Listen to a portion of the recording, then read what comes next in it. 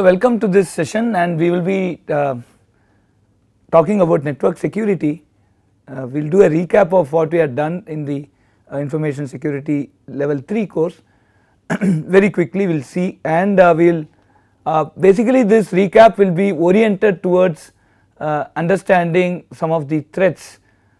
As we mentioned in the previous session, as we saw in the previous session, many of these threats, there are two aspects to this. One thing is that we need to protect it from not happening, and if at all it happens, then we need to have a log by which we prove what has happened, and both legally and technically what should be the remedy. And so there should be a trace of what has happened, and we need to prove that something wrong has happened. So one is prevention, and once an attack happens in spite of the prevention, how are we going to basically address them. So all these two aspects we will now start looking at it from a network security perspective and also from an operating system perspective. Now let us look at what are all the security features that are available today that are relevant to networking. Networking essentially here means that one computer gets connected to another computer. There are 4 important properties that any system need to satisfy when they are communicating messages with each other. The first one is confidentiality. See, all of them in a very broad sense and a very big view may appear to look the same, but there is very subtle and very important difference between each that we are going to talk of here, the 4 bullet points that you see on this slide.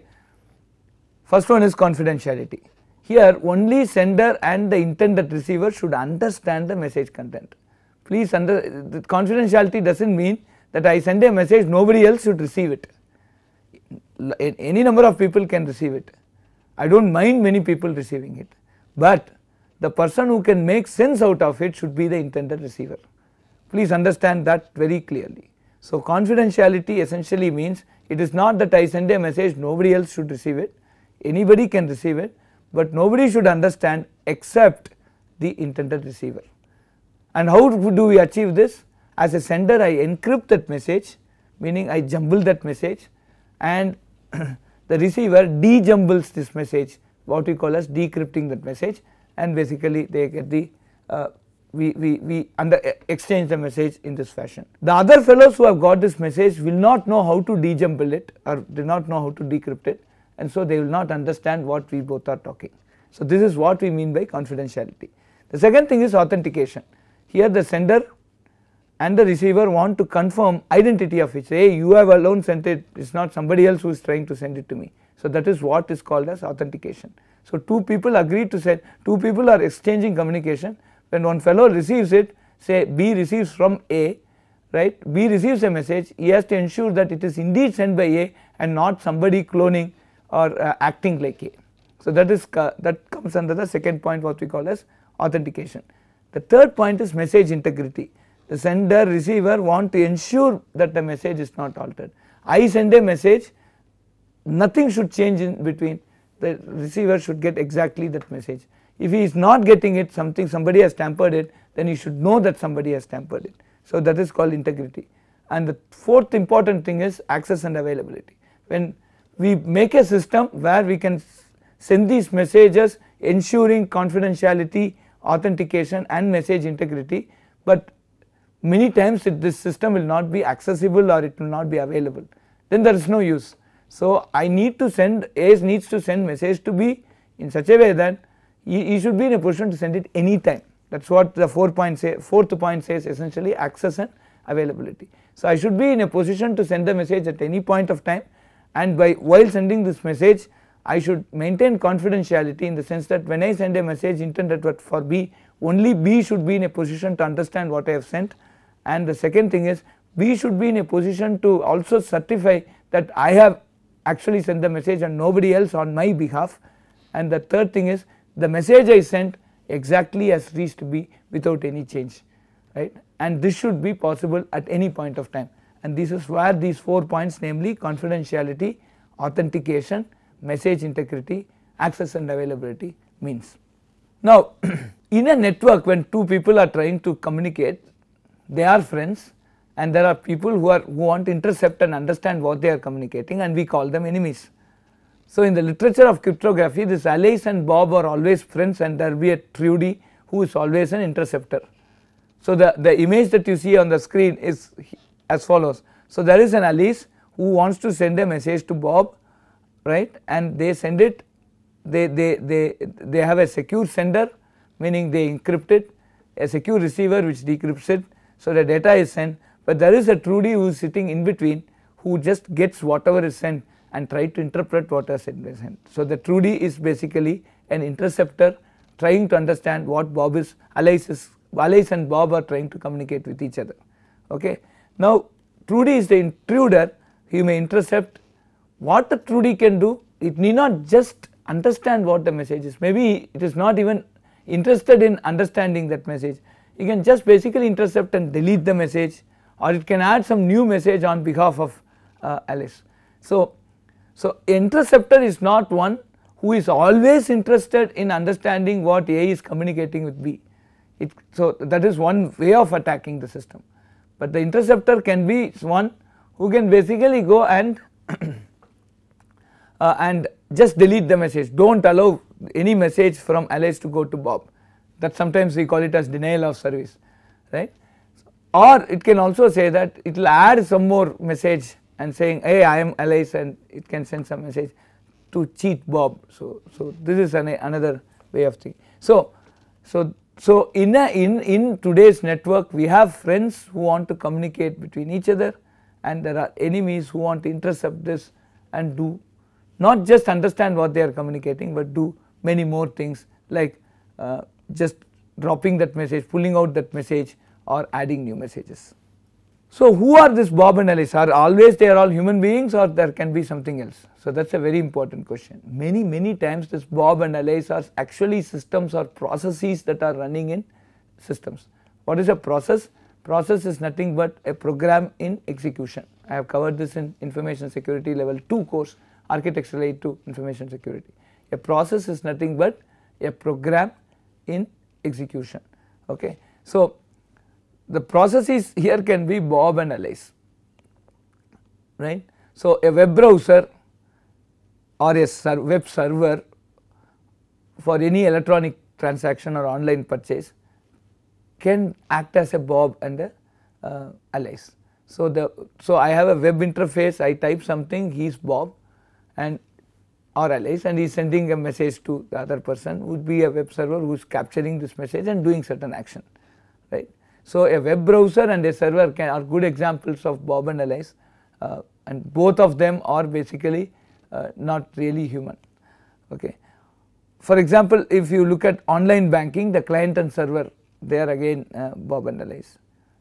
You have something called DNS servers, which basically resolves the name, this is domain name service, and then here there can be somebody who, some other server which is requesting, or some other interface, network interface which is requesting for a particular name. So both the end need not be human beings. Similarly, there can be multiple routers on the internet, they may be exchanging some routing table, if some route has expired, so just delete it. So some routing table related updates, these two routers will be exchanging, and that is also an example of Bob and Alice. You can think of many examples where there are no human beings, but there are processes, basically program in execution, that are basically trying to communicate over a network, and they want that communication to be secure. You can think of many other examples also. I have given you some 5 examples, you can think of more examples, and I want an active participation in the web, in the discussion forum on what could be possible Bob and Alice, right. So I want the team to start discussing on this. Okay. Now we have Bob and Alice, need not be really human beings, they could be processes which are program in execution running on 2 different systems. Now there are bad guys, girls out there who will be intercepting this message, and what can they do? What do you mean by intercepting? They can do many things. So let me just give you say some 5 interesting things. First thing is eavesdrop, I will just intercept the message. What I do with this is next, but I intercept it. another thing is I can actively insert messages into the connection, new messages can go there. And while doing this I can also impersonate, this is called spoofing or what you call fake the source address in the packet. So when Alice is communicating to Bob, the Trudy can become an Alice and send some message to Bob. Bob will think, oh, Alice is sending, and he will start responding, and then we can land up in problem. Hijacking is take over ongoing connection by removing sender or receiver, inserting himself in place, right. So Bob is trying to communicate with Alice, just remove Bob and put yourself and start acting as Bob. So Alice will start communicating with you as if you are Bob, but you are actually an intruder, and the real Bob will think that, oh, Alice has just left the session, and he will log out and go. So somewhere this is called hijacking. Another thing is denial of service, just drop the packet, so Bob, now no packet from Bob will reach Alice and vice versa. So there are 5 interesting or important things, not necessarily interesting but really scary things that a bad guy can do, a Trudy can do: eavesdrop, insert new package, impersonate on some, hijack somebody, and do a denial of service. We will see many more things as we proceed in this course. Why are we talking of these things? Because these are very important for us to basically understand how we can do a network forensic down the line. Now so let us go back to the first issue of confidentiality. How does Bob and Alice communicate with each other, assuming a open network where many people can get the communication, but only the intended party can decrypt it or understand what the communication is. So this is the real problem. That is the first problem that we have talked of, namely confidentiality. So the language of cryptography gives you 2 types of ways by which we can handle it. Absolutely something that is common between these 2 ways is that when I start communicating, when Bob starts communicating, they have to encrypt it, encrypt the message, use an encryption algorithm for doing this. And then what happens when Alice starts communicating in this slide, it gets encrypted. When Bob receives it, he decrypts it. So decryption and encryption are same for both the 2 types of cryptography that we are going to introduce, namely symmetric key cryptography and public key cryptography. Both the symmetric key and the public key cryptography assumes that when Bob or Alice sent a message to the other person, they sent it basically using encrypting it on one end and decrypting on the receiving end, encrypting on the sending end and decrypting on the receiving end. So a plain text is given to the encryption algorithm, it gets encrypted. That encrypted thing is called ciphertext.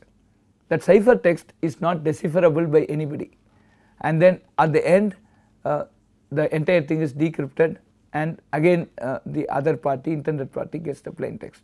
Okay. So now what is important for the encryption and decryption algorithm? You need something called a key. So you encrypt using a key and you decrypt using another key. These 2 keys have to be compatible.